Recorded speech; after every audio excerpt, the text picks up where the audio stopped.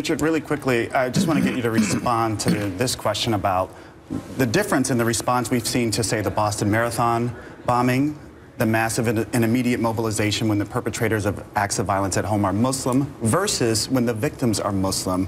Why do we fail to ask some of the same questions or respond in the same way? That's a good question. You know, of course, 9/11 was the Pearl Harbor of our time, and it just changed the focus of law enforcement tremendously.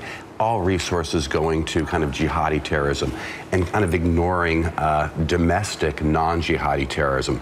And the incident, in North Carolina, so many other incidences tell us that we have to have a balanced approach to the phenomenon.